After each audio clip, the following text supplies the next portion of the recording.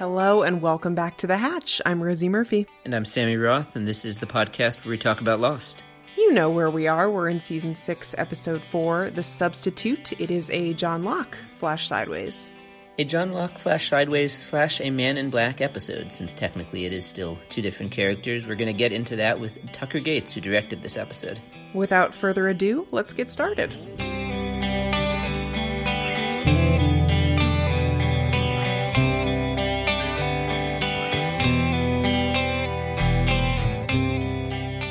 We start each and every episode with our hot takes. Rosie, what do you got on The Substitute? What is your hot take? This is kind of silly, but Hurley in the Flash Sideways owns the most bizarre and fascinating, constellation of businesses. You know, it reminds me of when people talk about, all of the stuff that Berkshire Hathaway owns, or... That's literally what just came to my mind, kind of because I've been writing about them all day, but yes, go on. Yeah, all these big conglomerates that, in Hurley's case, he owns a chain of fried chicken restaurants. He owns a company that manufactures cardboard boxes. He owns a temp agency for some reason. Why not? He seems like a happy guy, and he seems like he's loving his life, but I'm curious to know who his advisors are, and if they seem very chaotic, that's all. I can't imagine that Warren Buffett has anywhere near the happiness that Hugo Reyes has that we see this week. Can't imagine.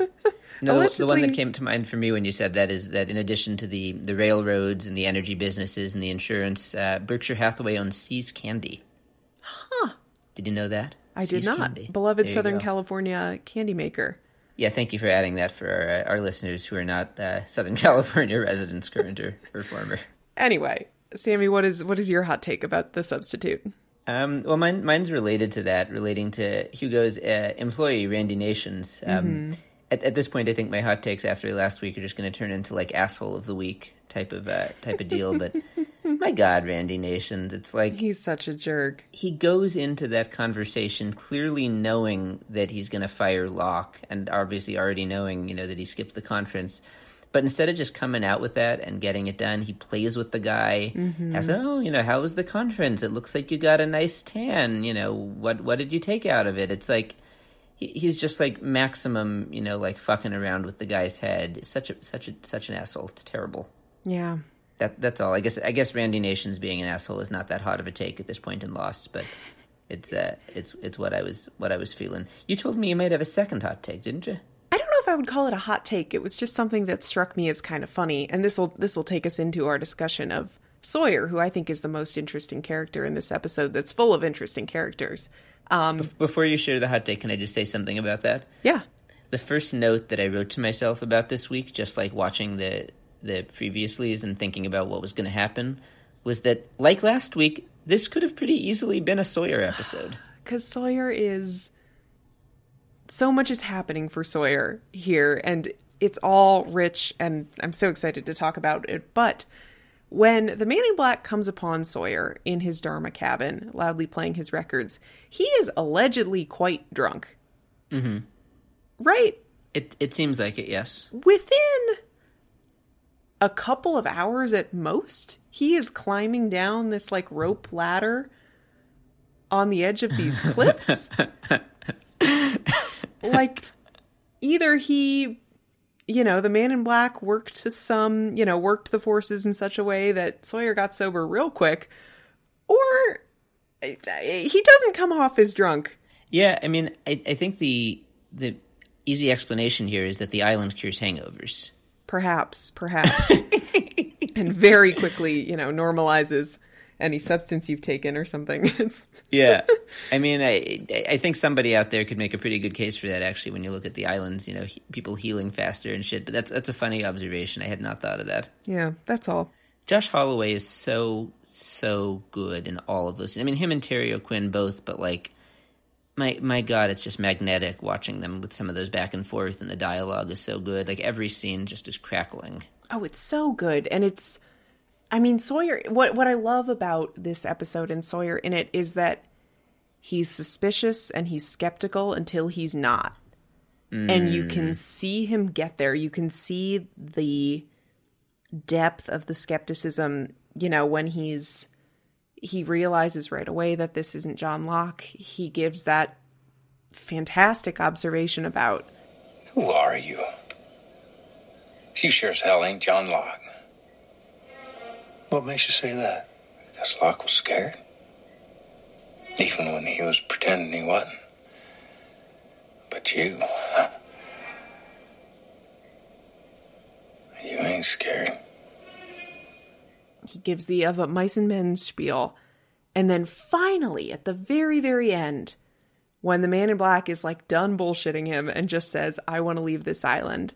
I know you want to leave too. Sawyer says, I'm all in. And not all in, but I'm in. Well, he says hell yes, as I recall. Yeah, I just think it's great. I think it's Sawyer at his best. You know, not in terms of his altruism, but in terms of the skills that he sort of brings to the party here. Sharp as ever. That's such a great observation, especially coming out of the hangover that he should be having. No, I'm with you. One other moment, and I think you hit on the big ones. One little one that I hadn't really noticed or thought about before that I loved in the scene, after he makes the of mice and men spiel, where Locke, Man in Black gives the very convincing speech as well about I've been. Who am I? I'm someone who's been trapped for so long that they've forgotten what it feels like to be free. I'm a man like you, etc. At the end of that, when Locke, Man in Black, turns around and walks away and Sawyer lowers his gun, there's this, he also lowers his head a little bit, and there's just this look of frustration that he has. And I read it thinking, okay, I think he's disappointed in himself for, not pulling the trigger and not going through with it, and for actually, being allured by what this guy is selling him. And I think that just lines up real nicely with what you're saying, that this was a process of him, he's skeptical until he isn't.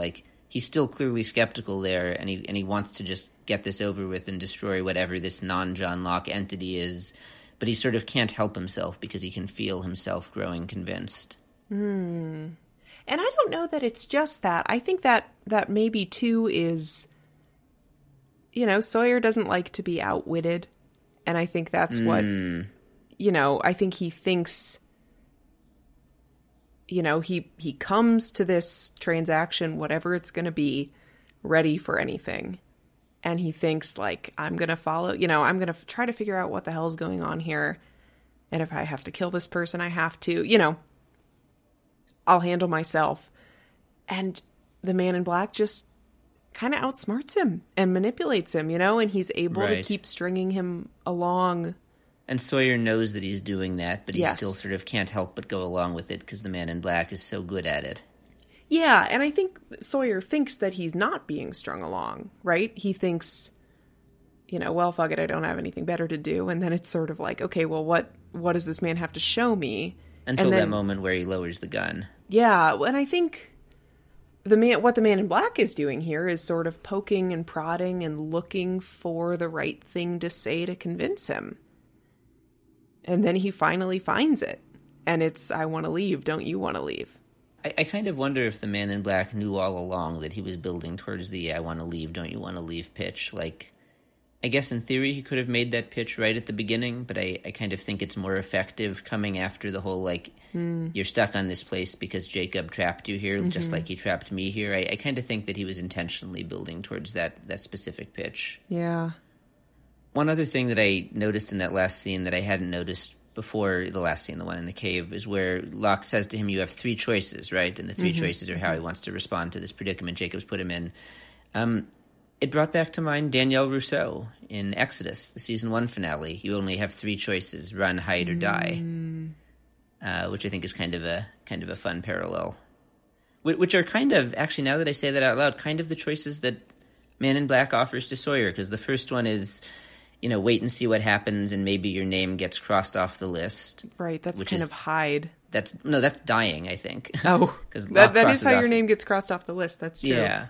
Or you can leave, which is run. I guess hide doesn't really line up with the choice of take over leadership of the island, but the other two work. Anyway, it's such a great plot. The whole story is great. Yeah, who else has a great scene is Richard. I love the scene where he sneaks out of the jungle to try to intervene here and get Sawyer to leave the Man in Black.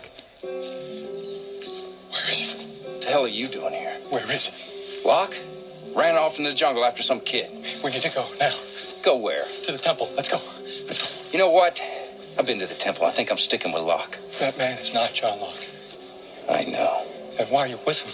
Because he's got answers. Says he knows why I'm on this island. Unless you want to tell me why I'm here, Richard. Don't be naive. He's not going to tell you anything. He's going to kill you. If he wanted to kill me, he could have done it a dozen times already. You don't understand what you're dealing with. He doesn't just want you dead. He wants everyone dead. Everyone you care about. All of them. And he won't stop. Richard is clearly terrified. Probably because the episode starts with him in some kind of trap in a tree, and the man in black cuts him down. And but yeah, a good reminder that someone we know and trust is very, very afraid of this person. Well, one interesting thing, comparing the Richard and Sawyer storylines, like the Man in Black also tries to manipulate Richard this episode, and unlike with Sawyer, yeah, exactly. And I mean, he's going to circle back around and try again and come very close in Abaturno, but attempt number one here, Richard does not take, despite the fact that the bait that he dangles in front of him, I think is pretty good bait.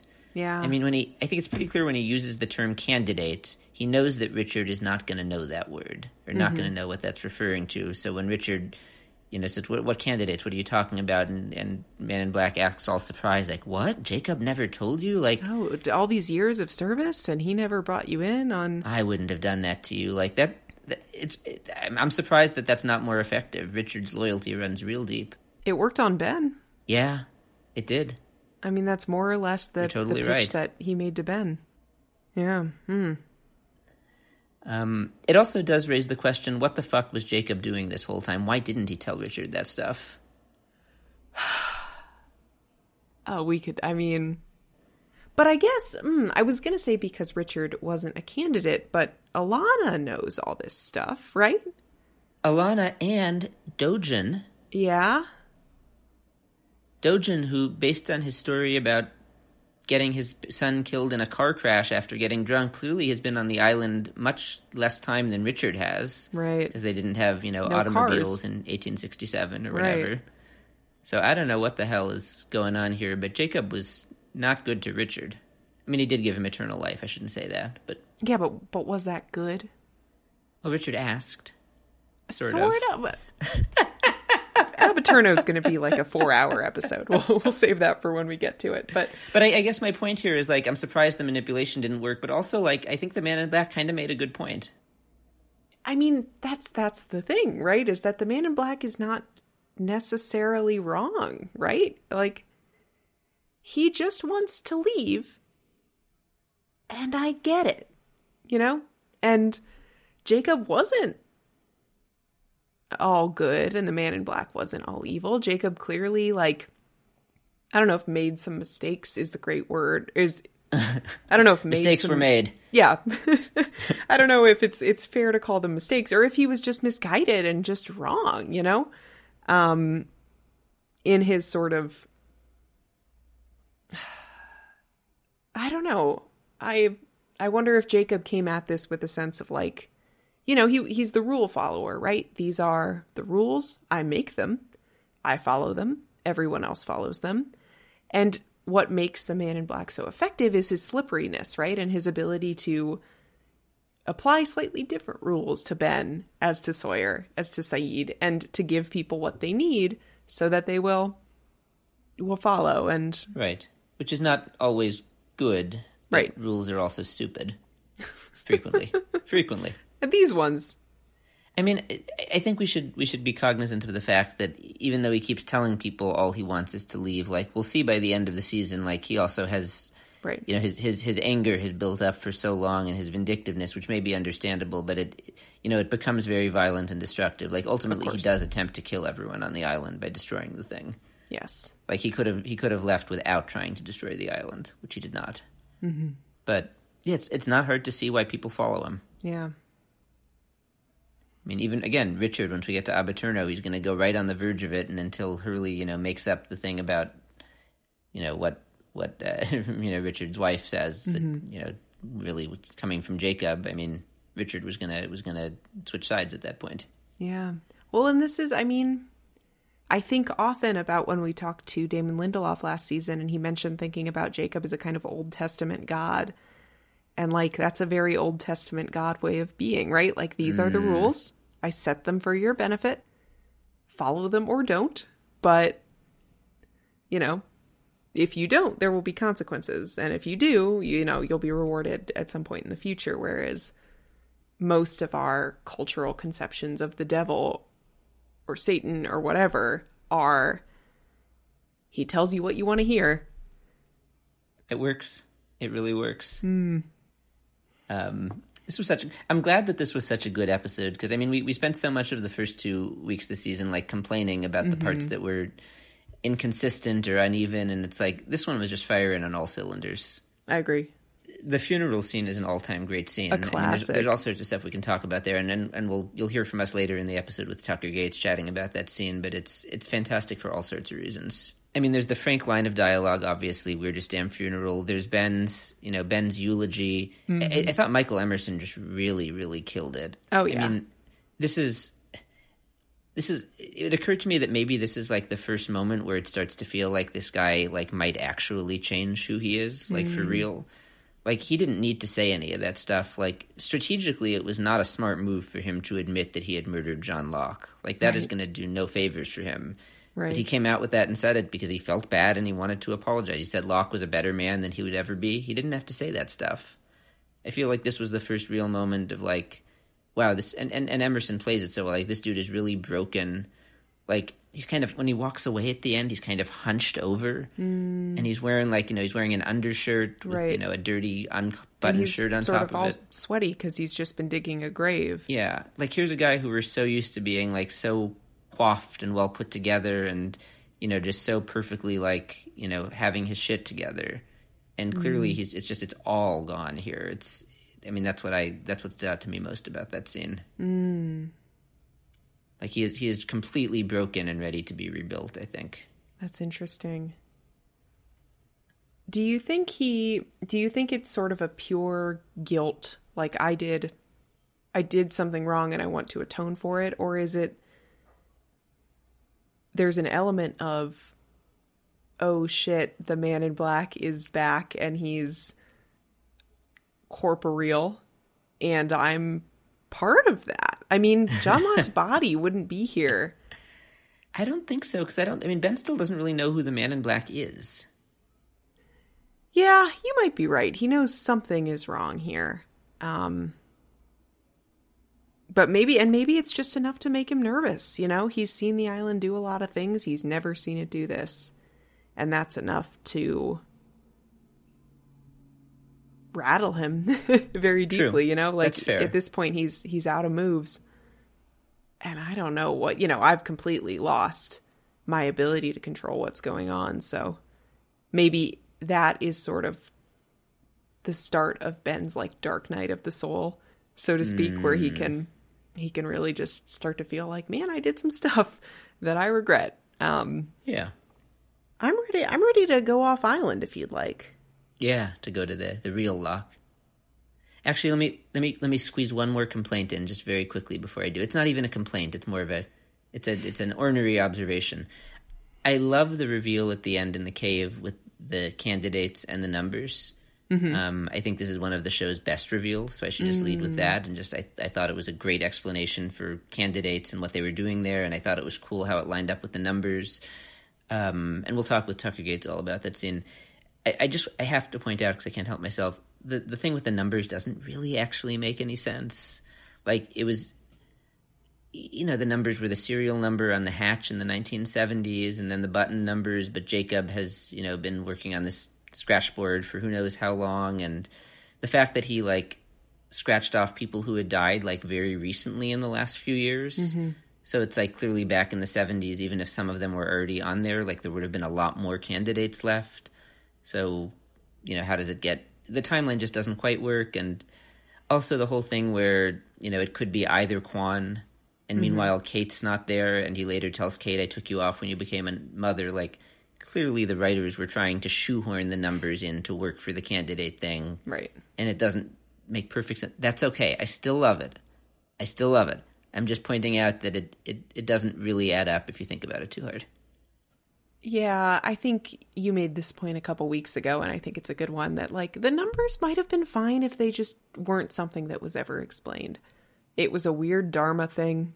Hurley played the lottery, It could have sort of ended with Dharma, I think, and that would have been sufficient. But that's okay. I forgot that I said that, but I'm very glad that I did, because that's a great point. I forget what you were applying it to. About whispers? the whispers. The whispers, yeah. No, you're totally right. That works for the numbers as well. Yeah. They could have left well enough alone, and it would have been just fine. Anyway. Locke. Flash sideways. Yeah, let's leave the island. We can do what the man in black cannot. We can leave the island.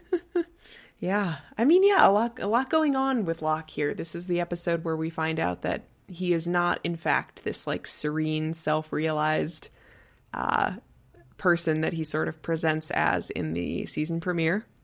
I mean, he's clearly angry and frustrated and just sort of not super happy with his lot in life.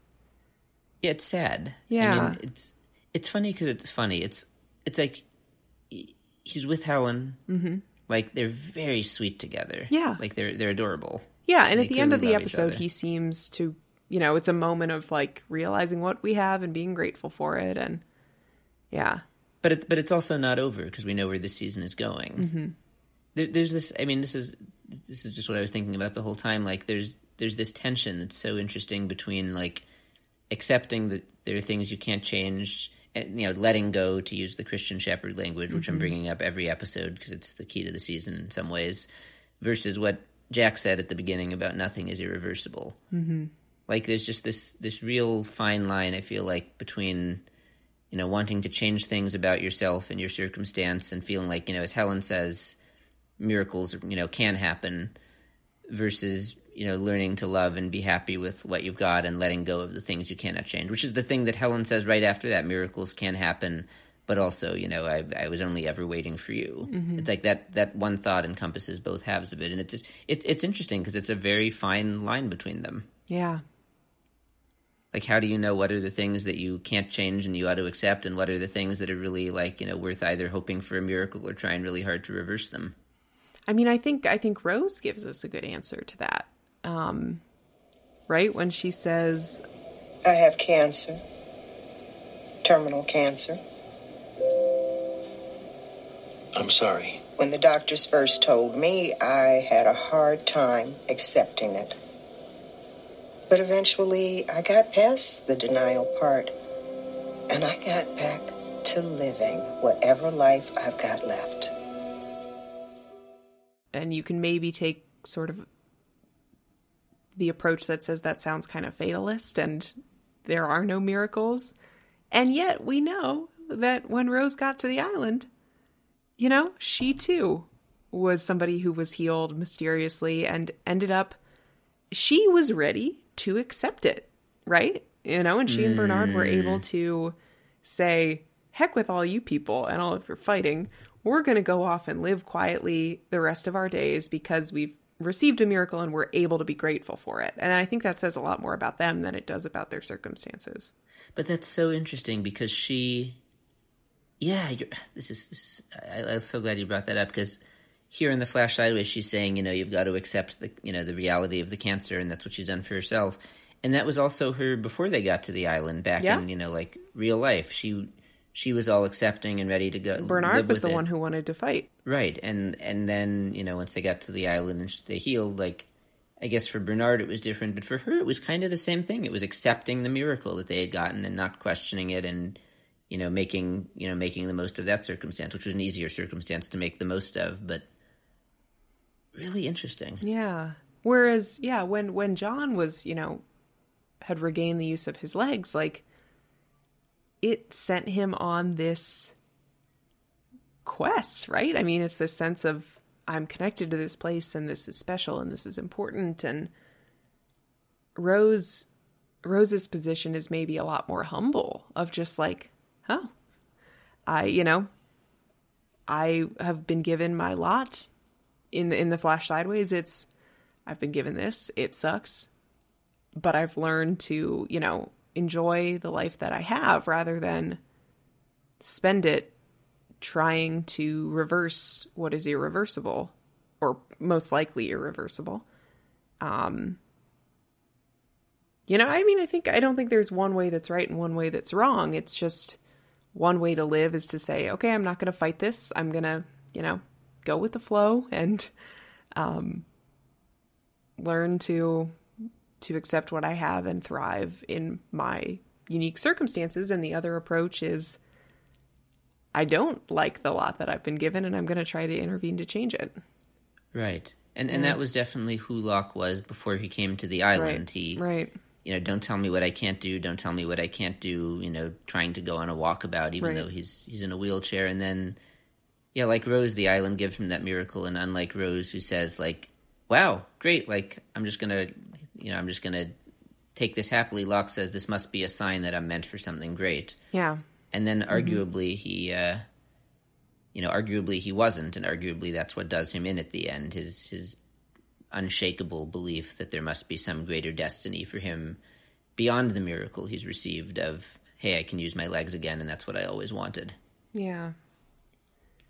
I don't know, that makes me think the show falls on the side of, you know, acceptance, but it's not that simple. Right. It's kind of the man of science, man of faith thing in another form. Right? Science puts hard rules and limits and says this is possible, this is not possible.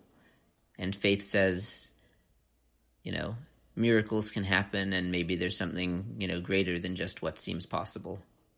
I agree with that. However, when has Jack Shephard ever said, these are the rules and some things are not fixable? That's so true. Jack is the one who wants to fix everything. And in fact, is the one who told John Locke that nothing is irreversible. So right, and in fact but then he decides he's wrong about some stuff, but maybe he's not wrong about that. I don't know. I mean, he changes his mind about the island and about fate and destiny, but he's still that person who thinks he can. I mean, he tries so hard to let go of being that person. Like that's what Jack's story was about last season. That's what Jack's story is about, you know, at least the first part of this season. But at the end of the day, he is the one who has to fix everything, and then learn to let go. In the afterlife, I guess. I know there's a lot of different threads. It's hard to pull them all apart. Yeah, I mean, I don't think it's a strict, you know, binary. But yeah, I think the same. I think Rose and Locke, and it's really illustrated very succinctly and nicely in this episode, have similar circumstances in a lot of ways, and their approach to them is about as different as it's possible to be. And I think that explains their different, attitudes toward the world. I find it so interesting, and I keep coming back to the ending, but it's so interesting to me that Lost ends on the note of to remember and to let go. It doesn't end on a note of how miraculous is it that, you know, like, it's not to remember and to remember all of the ways that you changed and improved and did good and, you know, fought the impossible. It's to remember and to, you know, whatever you couldn't do, whatever you couldn't change, to just let go and be okay with that. I just find it interesting that that's kind of the final message that the focus comes down to. It's too simplistic. I mean, that's not everything Lost is about, but that just is on my mind watching every episode and every scene. Well, I think that is what makes, you know, we talked a few weeks ago about these are people who have been through a ridiculous trial by fire on this island. Why in the afterlife do they choose to go back and live in the real world? And I think it's because, or maybe part of it is because, like, that is what most of life is, and most of the challenges that we overcome are, my boss is a dick, or, you know, illness, or complicated family scenarios. Like, we don't crash land on islands and have to fight this mysterious population that doesn't want us there. It's like, you know, we have to deal with normal ass life. And I think what I take away from what you just said is, like, the people, the cast of Lost, like, these characters don't get more credit because they lived a particularly hard life. You know, it's not like you overcame so much. You climbed this huge mountain bigger than Rosie or Sammy will ever climb, right? It's like you climbed your mountain, and now your job is to remember and to let go. And that's like, you know, that can be as true for me as it is for you. That can be as true for Christian Shepherd as it is for Jack, you know? Interesting. Yeah. No, I'm really glad you said that. I like that a lot. It's all coming together for me here in season 6. It is. I think by the end we'll be ready to write our our PhD theses. Oh God. One scene that we haven't talked about, it's kind of the ending scene almost, the introduction of Dr. Linus. Yeah. At the teacher's lounge. That was so well done. I like that so much. Well, and it jarred me when we heard Locke say, "I'm the substitute," right? Because that's where we get the episode title. And I was like, oh, the substitute is just like the substitute, the sub, you know? The substitute teacher in high school. Whereas, you know, you could also say, oh, well, it's, you know, the man in black isn't the substitute inside Locke's body. Like, it could apply in various ways, but... Lostpedia has a list of 4 different ways that it works into the episode. It's like, okay, Lostpedia, I'm good here. Of course it does, but I like the simplest explanation. One other thing I'll add, just to sort of counterbalance my asshole of the week hot take. Sweetheart of the week, Hugo. Yeah. In the scene with Locke in the parking lot. He just couldn't have been better to the guy. Mm-hmm.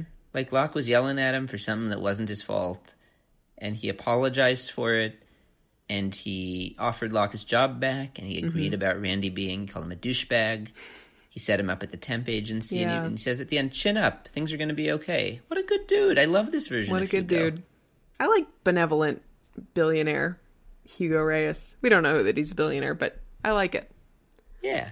I mean, at the very least, a many times over millionaire. Yes. At the very least. Should we go to Tucker? I think so. That was a rich and fulfilling conversation, but we have more. Rich and fulfilling. And if you want to be a part of this conversation, we haven't talked about calling in with a hot take. Call our number, 9546-DHARMA, and leave us a hot take, 60 seconds or less. But in the meantime, let's hear from Tucker Gates. We are here via Zoom with Tucker Gates, who directed a number of episodes of Lost, including 3 in the final season, The Substitute, Ab Eterno, and Across the Sea. We're excited to hear from Tucker about his work on those episodes. Tucker, thanks very much for being with us on The Hatch. Happy to be here. So, let's start at the beginning before we even get to that. You have a long history on Lost. You did a bunch of episodes in the first season, and then you came back for 1 or 2 in the middle, and then came back at the end. Just kind of curious, how did you first get involved with the show? Who brought you onto Lost? How did that happen? I think Carlton and Damon both, or Damon, I don't think Carlton was, when I first came on, I don't think Carlton was involved, but Damon was there, and I had worked with Damon previously. I think I may have directed the first television script he ever wrote, but so I knew Damon a little bit. I had done some work with ABC a little bit with Disney, and I think that's how I got on. I don't know beyond that how I started with them, but then Carlton came on, and I had worked with Carlton as well for a while, and then continued to work with him afterwards, and Damon as well. And so that's how I got started. And then the first season was super fun. I just loved it. I just loved working in Hawaii. I loved the cruise. I just loved working out on the beach all the time. We did a lot of work, especially in those early seasons up on the North Shore. And for me, growing up in Southern California, Hawaii was always such a great destination. And I like those jobs where you're kind of out in the elements. And this was certainly one of those, just working on the beach all day, coming home, your legs cramping at night because you've been on the beach all day, and running to beat the sun before it goes down, and then be done with your day. And it was really fun. And I felt like the island, especially in those early episodes, was a real character. And I really tried to shoot it in that way so that, we had this big living character, this thing that was that they were all stuck on. And it was really fun. It was a great cast because, every episode was its specific cast member's episode. It reminded me a little bit of X-Files when I'd worked on X-Files, where, each episode you kind of treat it as its own little film, and that's what we tried to do as much as possible. And I liked working with the Islanders. I really do. As long as we're talking about this just a little bit, to remind people listening, the 3 episodes you did in the first season, you did Confidence Man, which was a Sawyer episode, In Translation, which was Sun and Jin, and then also Born to Run with Kate. Just curious, is there anything in particular that stands out in your mind? I mean, you mentioned making the island a character, but just anything in particular that stands out from those episodes or working with those folks early on? I mean, the second one, the Korean episode, I absolutely loved. I got really into Korean film. I watched a ton of Korean film. We shot a lot of scenes in Korean. I had no idea what people were saying, but I'd done that before. I directed some scenes in Chinese, that were in Chinese for X-Files, and I'd done and in Spanish, which I speak. But it's really interesting as a director, really sure what the words are that they're saying, and so you really concentrate on the physicality of the actors and the emotions and the rhythms of the scene. And I think that's what's in some ways, although the writers won't think this, more important than even the words, it was really fun. And they were so excited. And it was we brought in all these other Korean actors and we just had such a fun time. And when we finished, we went karaokeing all night to celebrate. It was really fun. And they're really good karaokers at karaoke. And I can't sing a lick. I have just the worst voice in the world. They would leave the room when I was singing. That's real fun. And that was the episode also. Like, I'm sure you had fun, but my main recollection of that episode is that's the one where Michael beats Jin half to death. You had some intense stuff that you were working with there. We did, and I had a really beautiful scene with Yinjin that we shot at sunset where she walks out to the water, and it was one of those things where we had like 15 minutes, and I said, Yinjin, run out to this point, and then I want you to just walk out to the surf and drop this this blouse that you have on, and then just walk into the surf. And the light was perfect, and the wind was blowing, and we were shooting in slow motion, and the wind just picked up her blouse, and she walked. It was like one of those things where you'd think you had planned it for days or months to get it, but it really happened just in the moment. And I love that kind of stuff. Well, that's the island, right? I mean, that's Hawaii, and that's the island in the show. It does, and it's filmmaking too. It's like when you're filming in the elements, there's always surprises. Yeah. You mentioned that working on Lost was a lot like working on these miniature films, because each one would focus on different characters and have different plot lines. A lot of people probably don't really know how a director's job works. So just kind of speaking broadly, like, what was it like to direct an episode of Lost? When would you get the script? What kind of conversations would you have with the actors beforehand? And then what would you do on set to sort of bring those stories to life? And how does that differ from what you might do on another show? Yeah, well, it's interesting. It's like, the scripts were not always there on time. A lot of times we were prepping with an outline of the script, and in some ways that's fun because you can imagine the scene that you want to do, not necessarily the one that's written. But we would do a lot of location scouting, and then I'd find out whoever's episode it was, and we would meet, a couple times before we'd start filming and talk about kind of what they wanted to get out of it, because they all had, real desires, because everybody, they'd all watch each other get episodes, and and it was always really fun that way. And so my job, I think, is as a director, especially in those kind of situations, is to like really understand the story that's trying to be told, and I think that's the most important thing. It's like, if you can understand the character's journey, for that particular episode, and perhaps the bigger arcing things, although I tend to worry less about those and let the writers worry about those. But if you can really understand story and talk to an actor and talk to the crew, talk to a DP, in terms of story and what the story is you're trying to tell, whether it's in the whole episode or if it's within the scene itself, I think that's the best way to approach it.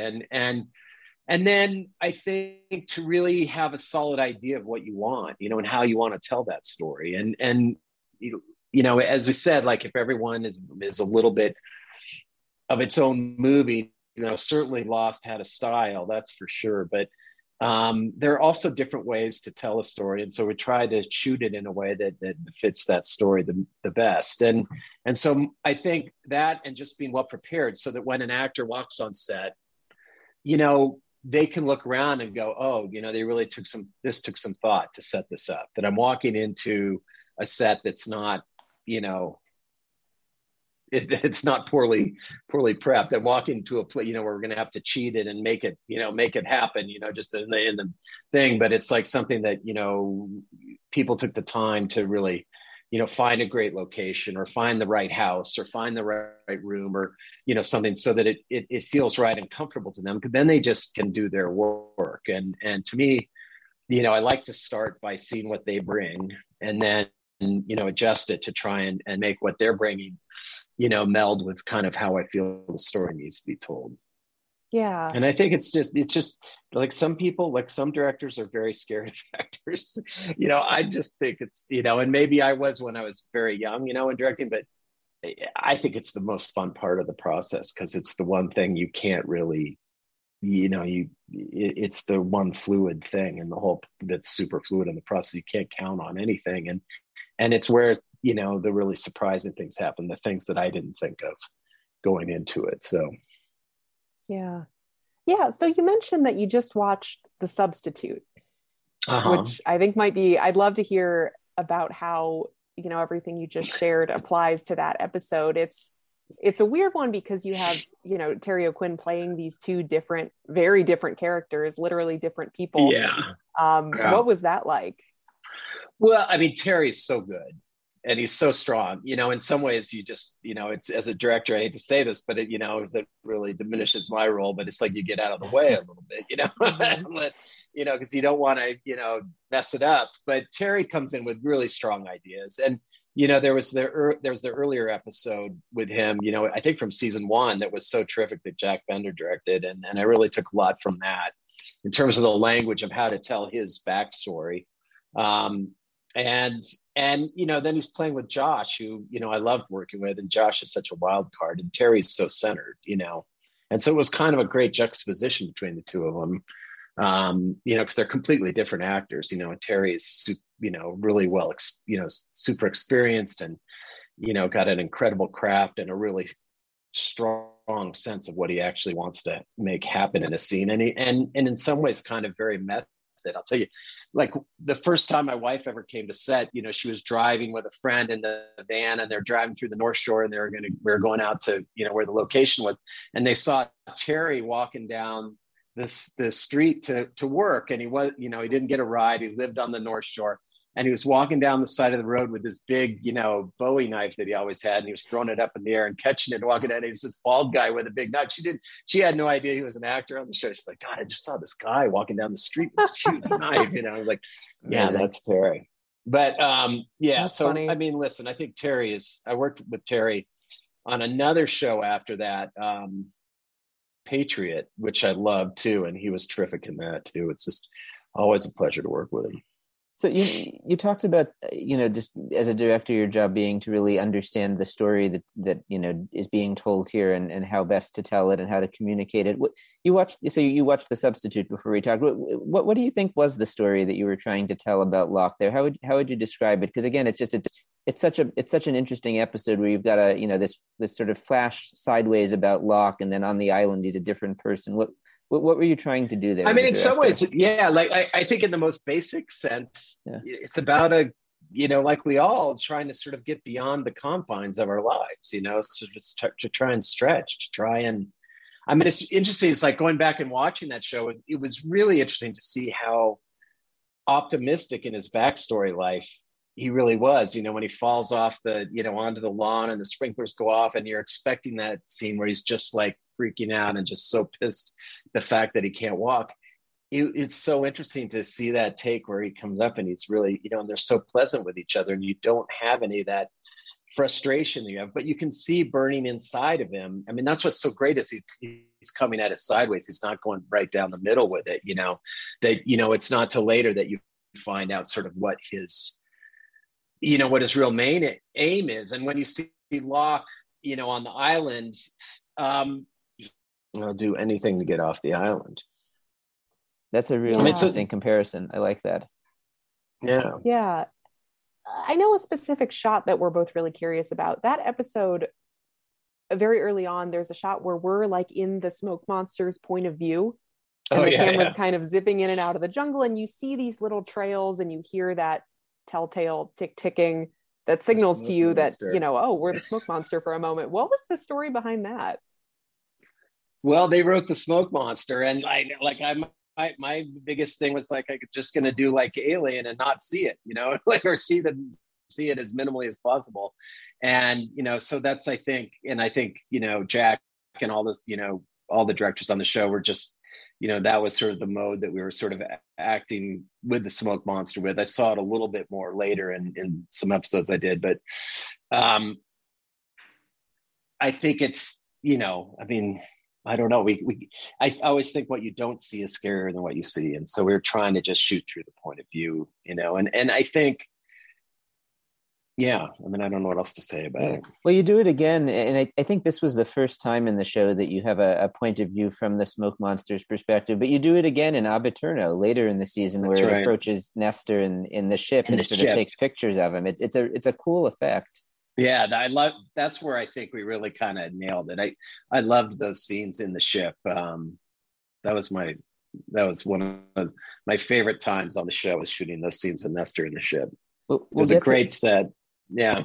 Well, let's get to that in a minute. Since we're on the island talking about the smoke monster and those scenes, the other scenes on the island that really stood out this episode, in the cave where they climb down the ladder on the those bluffs, and then a couple of questions about that.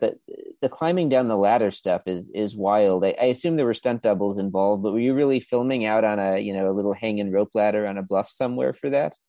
We totally were. So we went out to China Cliffs, which are, just outside Honolulu. It's a great location. I loved this shoot. I loved working there. And we had these insanely amazing rock climbers who came in and did all the work on the cliffs. And they did all the filming because I wanted to shoot. I didn't want just a green screen, cheesy thing. I wanted to shoot as much of this practically as I could.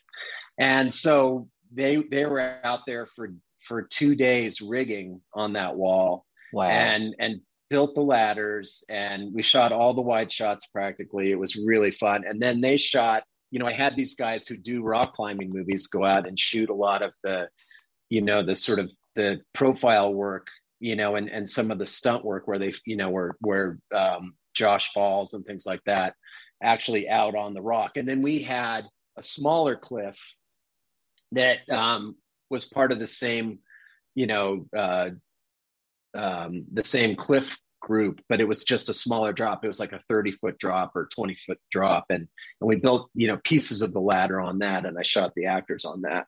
But I really loved shooting out there and doing that. It was really fun. And plus at lunch, we'd jump off the cliffs into the water. It was really fun. It looks super cool. And the scene, and then when they get into the caves and there's the names on the wall scratched, and I assume that was on a set somewhere. That was a set for sure. That was a set. Pretty neat set though. That was one of the better cave sets, because there was a few cave sets that weren't so great on the show. I agree. But that one worked out really well. Yeah, I really liked that one a lot. That was Zach. Zach came in and did a great job with that cave. That's Zach Grobler. Is that a? Yes, that's right. That's Zach I had worked with before that. And I really like him a lot. He's South African. He can do anything. He likes to work out in the bush. It's a cool scene. Terry and Josh are both great when they're in that cave. It's this big reveal. Like, it's here's what the numbers mean, and here's why you're on the island. Was that meaningful or significant to you as the director, that it was kind of like this big plot moment, or not so much? I think it was, in the sense that I knew that it was huge for the show, and so I didn't want to get anything wrong. So it was big for me on that level. On a storytelling, on a sort of directing level, maybe not as much, in the sense that No, I mean, it really was. I knew it was, but I was so caught up in, making sure that I gave the writers exactly what they needed out of it.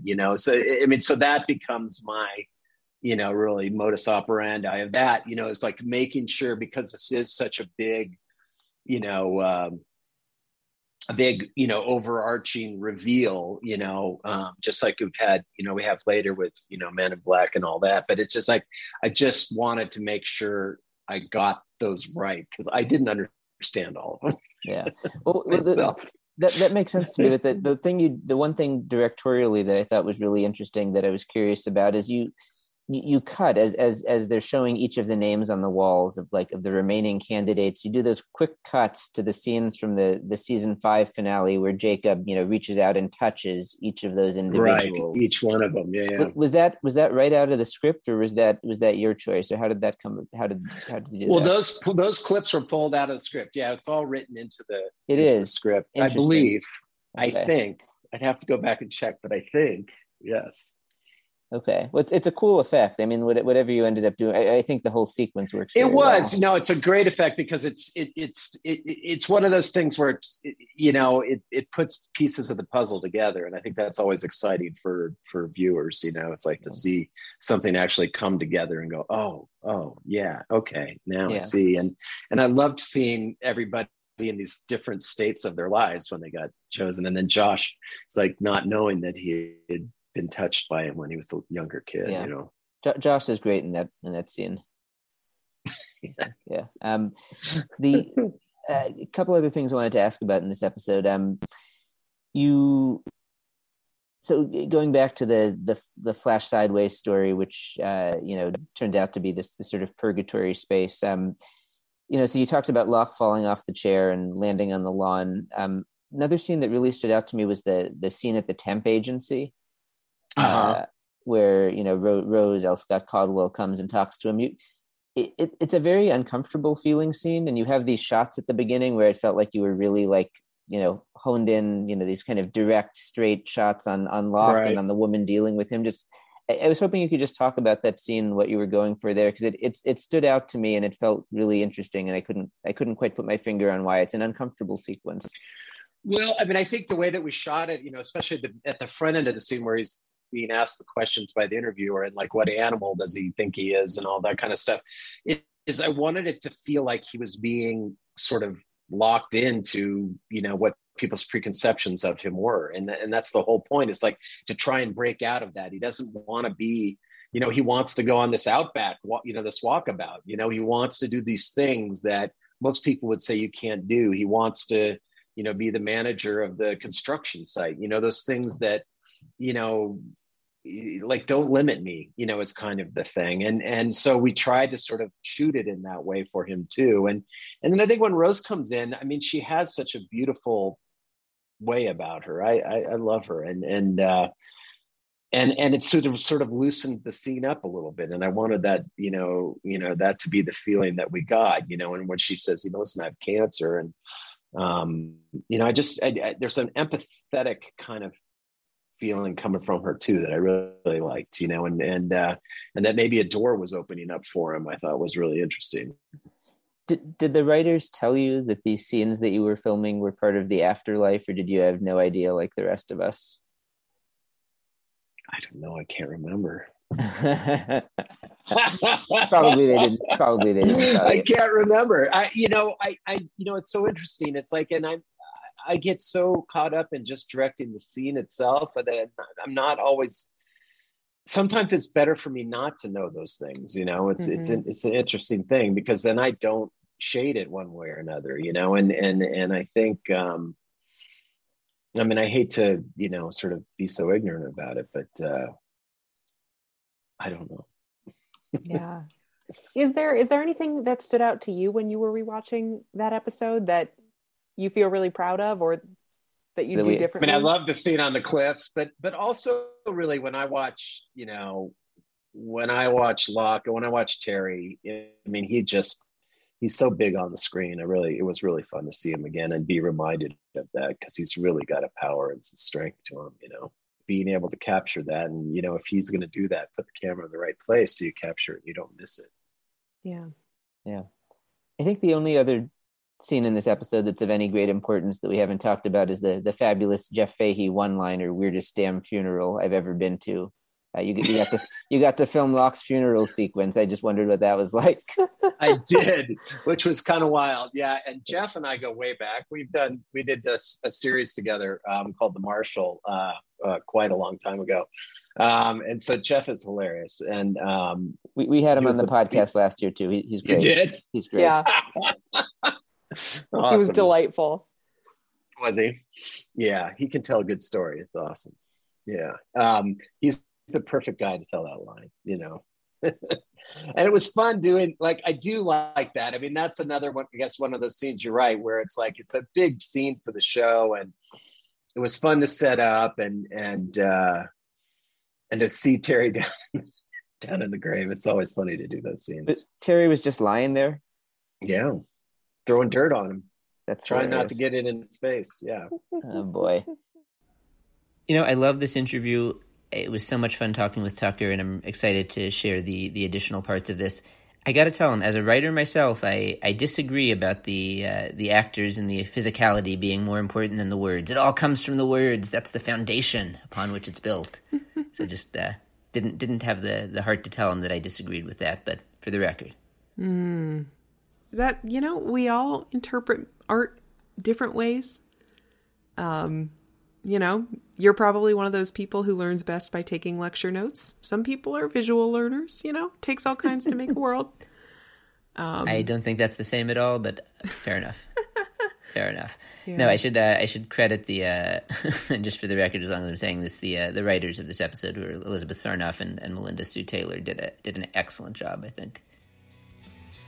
We'll have more from Tucker in a couple of weeks. He directed Ab Eterno and also Across the Sea, so we'll play the second half of that later in the year during Across the Sea.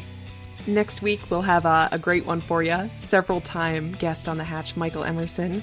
Yeah, very excited to have Michael back talking all about season 6. We love to hear from you. Follow us on social media. We're on Twitter at The Hatch Podcast, Facebook.com/The Hatch Podcast. Sammy said it earlier, we'll say it again. You can leave us a hot take at 9546-DHARMA. It's a U.S. phone number, so just add the number 1 if you are out of the country. Ratings and reviews are great as well. If you listen on Apple Podcasts or Spotify or iHeart or wherever you get the show, drop us some stars and tell us what you think. Our theme music is by Andy G. Cohen, and our cover art is by Danny Roth. And we will be back next week. Namaste.